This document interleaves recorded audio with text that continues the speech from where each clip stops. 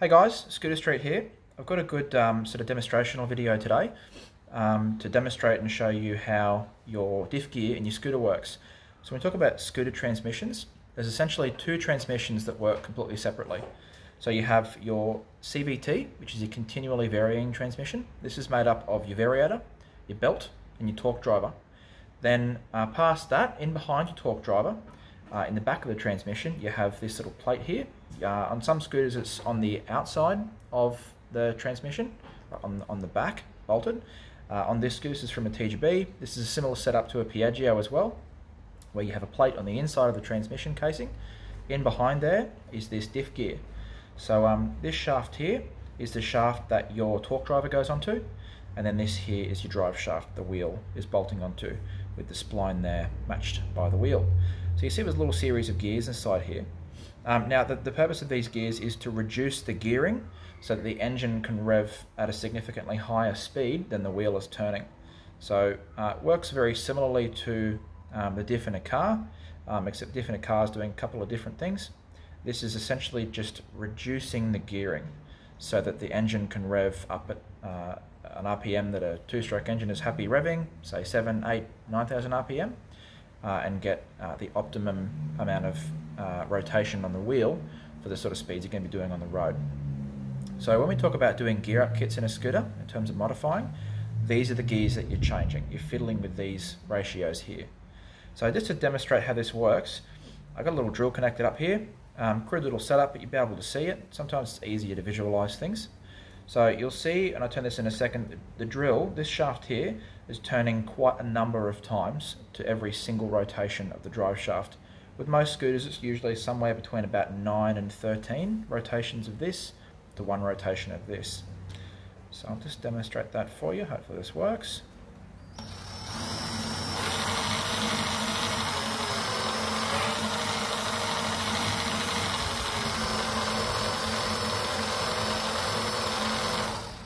So you'll see there, these first couple of gears are turning quite rapidly, and then it's slowing down as it gets to the drive shaft. Now, you'll see this is quite dirty in here. This is gear oil. This is quite thick stuff. It's usually 80 or 90 weight. This is pretty heavy stuff. And the reason for that being, these gears are turning quite rapidly. So this is where gear oil comes in. This is why we say it's really important to regularly change your gear oil. If you don't regularly change your gear oil, these gears get really quite hot really quickly. So we actually have an example here of one that came into the shop yesterday. So this is off a TGB as well. You'll be able to see these gears here. This gear here is I think they call it the idler shaft, the idler gear, because it sits between the two main gears. And this is the actual shaft that the torque driver bolts onto. You see this scooter here ran out of gear oil and was running with no gear oil. And you'll see that it's completely stripped the living daylights out of it. So that's a very, very dead gearbox, very crunchy. This is why it's really important that you change your gear oil. Your gear oil is doing a lot of work. There's not a lot in there, and it's the only thing preventing this from happening.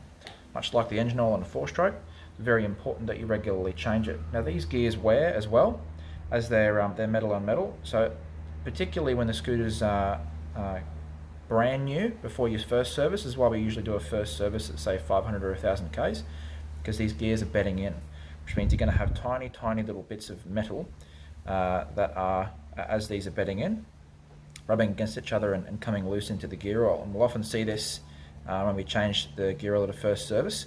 As the gear oil comes out, you'll see it almost looks like a metallic flake, like there's a slight metallic paint in the gear oil. There's all these tiny little flecks of metal that have come off as the gears have been bedding in.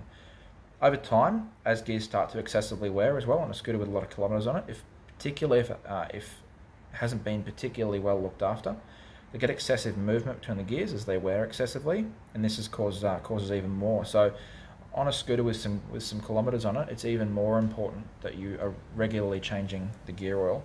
Otherwise, you're going to lead to non-existent gears like this. So often with a gear up kit, getting back to gear up kits, there's a few different ways of doing it. You'll see Malossi list a few different products. They list secondary gears, idler gears, and primary gears.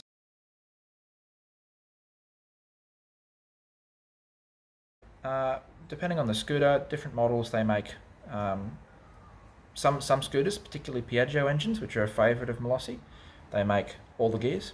Other brands, some with other scooters, you just change the one gear. You're really looking to just modify this ratio, normally no more than about 10%.